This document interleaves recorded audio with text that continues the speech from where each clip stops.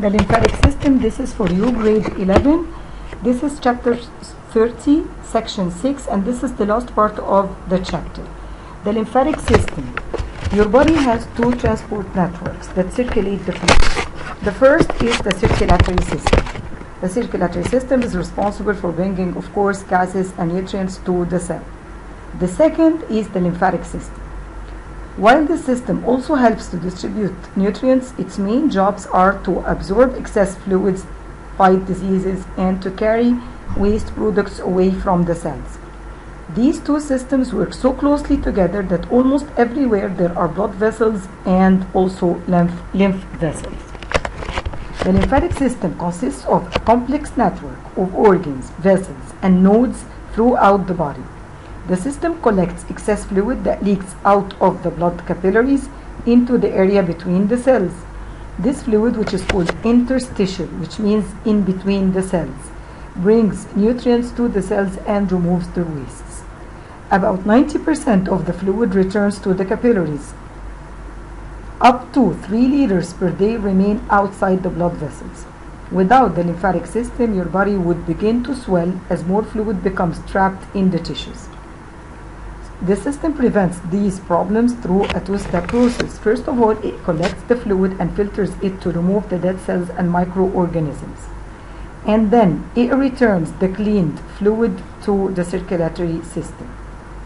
The lymphatic circulation begins when the fluid between the cells enters the lymphatic capillaries, where it becomes known as the lymph. So the lymph is this fluid that was trapped in between the cells, and now it is going to be collected by the lymphatic system. The lymph then flows into larger vessels within the lymphatic system. Without a heart to pump the fluid, the vessels rely on the contractions of the skeletal and the smooth muscles to circulate the lymph. And also, the lymphatic system contains many valves that make sure that the fluid circulates in one direction only.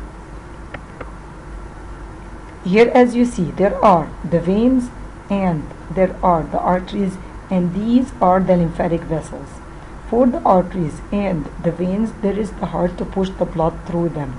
And as when we talked about the veins, we also said that the veins had valves in them to make sure that every time the blood is pushed upwards, it doesn't return downwards. The same is for the lymphatic vessels. The lymphatic vessels, they have the muscles around them to push the blood through them, the lymph through them, and also they have valves that prevent the return of the lymph through them. From the vessels, the lymph collects in small rounded structures that are called the lymph nodes. So here, as you see, these are the lymph vessels, and they contain the valves that allow the passage of the blood in one direction, and then it prevents its return. Then they are going to, this fluid it is going to collect in the lymph nodes. This is one of the lymph nodes. What happens here?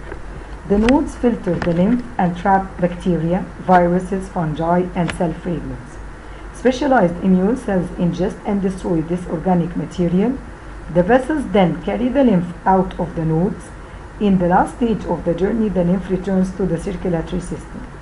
Two large vessels, one on either side of the body, enter veins located near just under the collarbones. The lymph is returned to the blood and becomes part of the circulatory system again. When the lymphatic tissue and nodes are damaged or removed, the lymph cannot drain normally from this area. The result will be a swelling, which means that this area is going to increase in size. And this swelling is going to be due to accumulation of fluid. This swelling can be controlled by exercise, pressured bandages, or garments and massage. These treatments exert pressure on the tissues and nodes to push the lymph back to the vessels. Remember, because we said that the lymph vessels, they function because of the presence of the muscles around them and because of the valves that prevent the return of the lymph through the vessels. Remember that the lymphatic system is a major part of the immune system.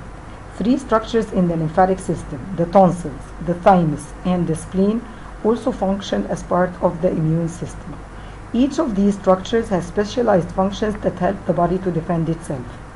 The tonsils are the lymph nodes that are present at your throat.